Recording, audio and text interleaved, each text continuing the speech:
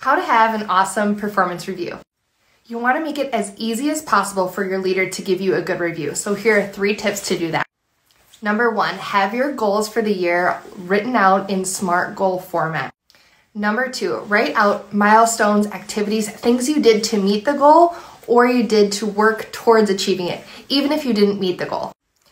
Number 3, self-reflect on your performance. What did you do really well this year? Where did you grow and improve this year? And where are you looking to grow or do better in the next year? When you do all of these things, you make it super easy for the leader to look back at your notes, remember the milestones and the activities that you did, and think, yes, they're self-reflecting, they are wanting to grow, do better, and they have learned a ton this year. That way, it's super easy for them to give you an amazing review. Follow and like for more tips.